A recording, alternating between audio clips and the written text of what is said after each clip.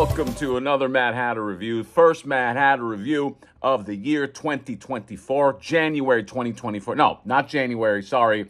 We're not calling it January. Uncle Todd has renamed this month. Everybody, Todd McFarlane here. January, which we're calling Spawnuary. There you go. This is Spawnuary, okay? I don't know why he wouldn't go for like September. It's got an S and a P there. You can call it like Spawntember or something. But Uncle Todd knows best. So, first review of the year 2024. Very excited because this one is super nostalgic, okay? I even have a little prop here. Do you remember this, kids? Do you remember this little thing from your childhood? I know that I do. What about this right here? Have you spent hours and hours playing this, okay? Have you wasted tons of your childhood playing this? I could have been a doctor for the amount of time that I spent playing this thing, okay? But if you did, you might recognize this name right here.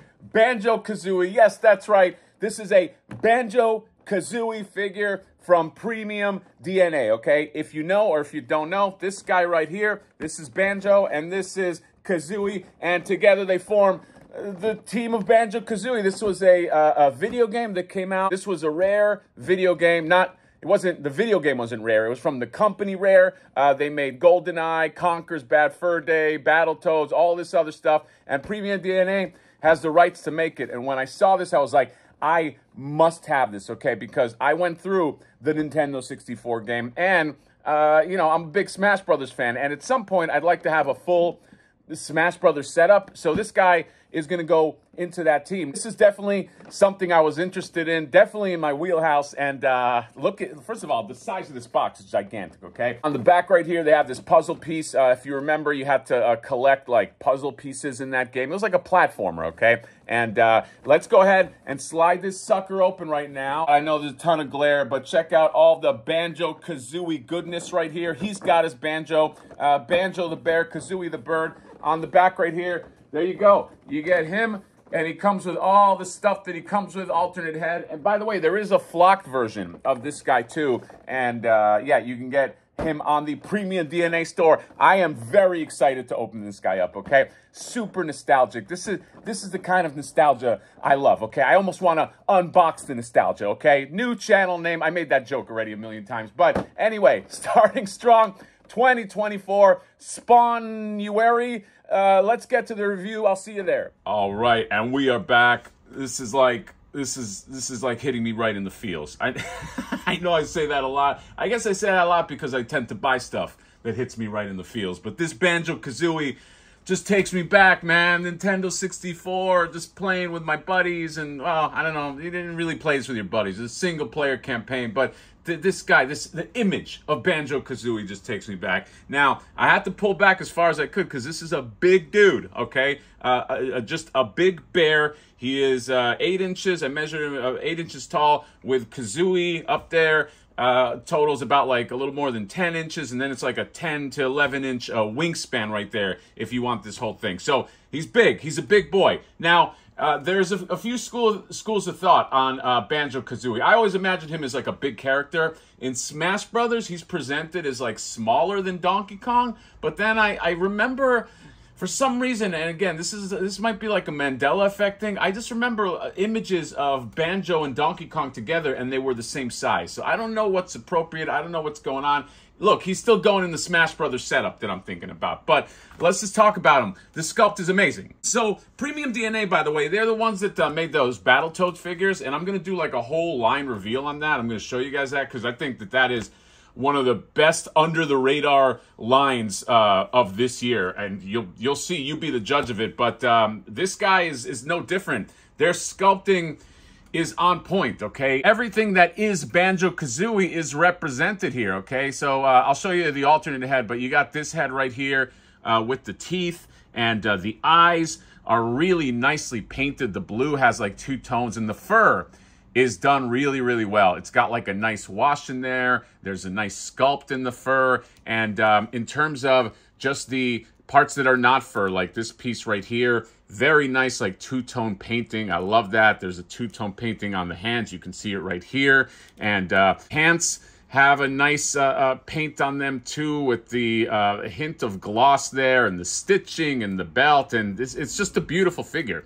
It's almost, dare I say, statuesque. Wondering if the best way to show Kazooie is maybe to take, is it a him or a her? I always forget, okay? Because I remember in the Nintendo 64, they didn't have any voices. They just went, bah, bah, bah, and so you just have to guess. But I'm going to say it's a her because you got the, looks like lipstick and then the eyelashes there. Kazooie pops out, and don't worry, she does have a bottom half, and I'll show you that in a second. But look at the paint on her. Really, really nice. I love the yellow spread out in the feathers. The sculpt is really nice all throughout. Is that horn thing that that she's got in the middle of her beak, and I think that that's permanently in there. I don't know why you would want to take it out, but yeah. And then the little mohawk here, and again, just how the red and the yellow go together. Very, very nicely done. In terms of articulation, since I got it right here, pretty simple articulation for her right here, okay? You got just these wings on a ball joint, and then you got pretty much just the ball joint on the head, but I really think that that's probably all you need. And she just pops right out of the backpack. In terms of Banjo's articulation, let's take a look. So you have the head.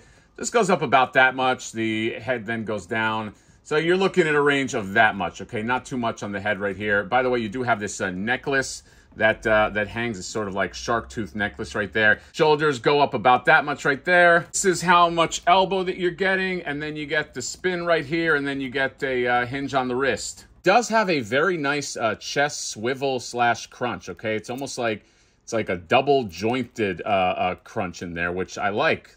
It's actually really nicely done. You can hunch him over a lot, and you can move him back a lot too if you want him to just kind of be coming at you that way. Not a lot of thigh spread. He goes really about that much. Okay, he's a chunky boy, so you know, it's to be expected. But yeah, and move him out this much, and then you have the knee that goes about that much, pretty much like a 90-degree, and then the hinge, and then you get a nice rock right there. Backpack does come out, okay, as you can see. It has these little slots where this fits in, and then it's got a peg. I don't know if you can see it, but there's a peg, and there's a hole in the back, and you can just peg it in right there, and then put these straps into the slot. We'll say that when you have the backpack in there, I wish that it sat more flush on his shoulders. It's not a huge deal, but yeah, it is something I noticed that it's not, you can't tighten the strap to just conform completely to the shoulder. Speaking of backpack, the backpack is really nice. It's got this nice stitching in there. It's got this piece, and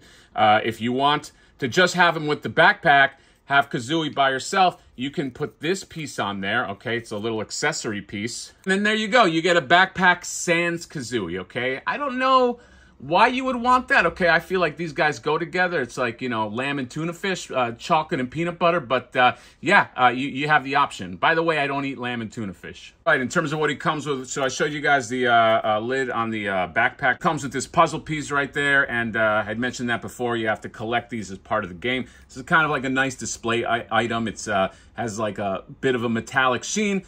You put it next to him, and yeah, it looks all good. You get the bottom half of Kazooie right there, and he has some ball joint action right there. And does he have? Oh yeah, and he has like a swivel too, where the fur meets this yellow part. So you can do some stuff with him. Again, I'm probably not going to use this, but if you want to, great. His two hands that he comes with. So he has the grabby hands right here, and then he has these hands or this hand or whichever hand is great for banjo playing. So I'm going to do that. And speaking of banjo, boom, you can't have the banjo without a banjo, okay? So you got this really nicely sculpted banjo. It's got some nice like metallic on there and the silver, and it's all big, and it's got the gold up there. It's a nice solid banjo. You get an alternate head right here, okay? Pretty similar to this head, except this one's got the teeth, and this one is just a nice wholesome smile. By the way, I didn't mention, but I love the little, what is that, like freckle spots in there, okay? And I also love the puffed of hair. This is great. This is, they nailed it, okay? This is completely on model. The nose, everything about this is so cartoony. It's so vivid. And there you go, just so I'm not lazy. Here's what he looks like all put together, okay?